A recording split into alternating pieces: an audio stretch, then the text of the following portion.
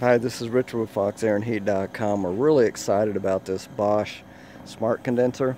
We've been installing them for about 2.5 years. We're the first ones to do it in the Dallas area.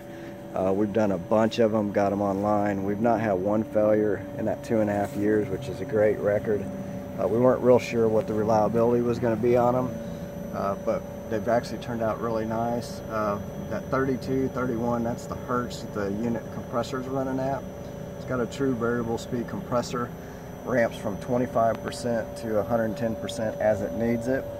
If you look down here at the amps, this thing is running right now 5.2 amps. If this was a regular 4-ton condenser, you could be anywhere from 14 amps to about 24 amps running. This will actually run a percentage of what a normal unit will run. It is very complex, so you do want to have somebody who knows what they're doing when they're working on it, otherwise it can really screw up some stuff. Again, we haven't had any failures with them, but we're real particular how we do it. You look at that number now, it's down at 29, so actually the compressor is backing off. It's about 76 degrees outside and the inside's about 72, so it realizes that it doesn't really need to run very much right now. So it's backing up the power. Now if you look at that now, we're down to 4.7 amps.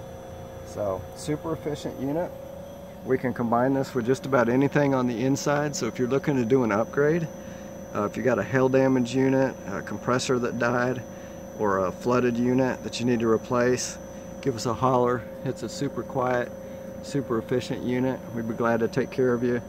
We are putting together some trucks and trailers to head to Houston to help out on some units down there. So we've got some leads on some customers that want to get some stuff fixed and get up and running something super efficient. So we're going to be making some trips down there. So give us a holler if you're interested.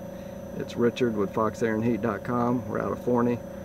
We'd love to be able to help you. Thanks for watching.